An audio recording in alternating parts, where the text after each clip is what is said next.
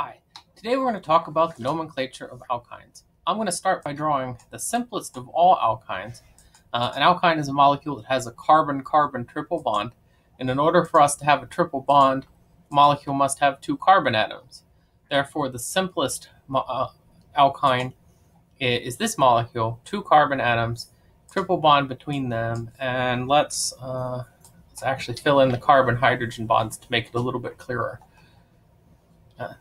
Now this molecule has two carbon atoms in it, and to go back to the IUPAC nomenclature rules, a two-carbon parent chain would be named eth, and if it were an alkane, with only single bonds in it, we would name this molecule ethane. And it's showing up some kind of error. Well, let's hide that. There we go. We would call that molecule ethane. And if it was an alkene with two carbons in it, we would call this molecule ethene. It's over here under the ethene. So we have ethane for an alkane, we have ethene for an alkene, and so you might have already guessed that we would name the two-carbon alkyne ethyne.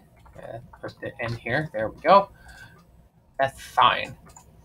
And that would be the systematic IUPAC name for ethyne. It's worth pointing out that ethyne has another name that is very commonly used by chemists and folks around the world, acetylene. And you've probably heard of acetylene in the form of acetylene torches.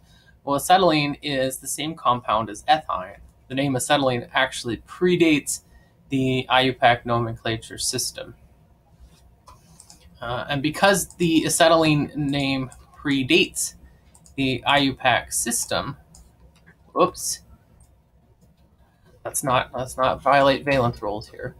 Because the acetylene predates the IUPAC system, there are some folks who will assemble names of molecules that contain alkenes as if they are substituted with the Y acetylene. So this molecule here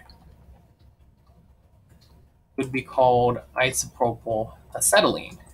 Now we're going to learn in the next video how to assemble the IUPAC name, the systematic name of alkynes using IUPAC rules. So stay tuned.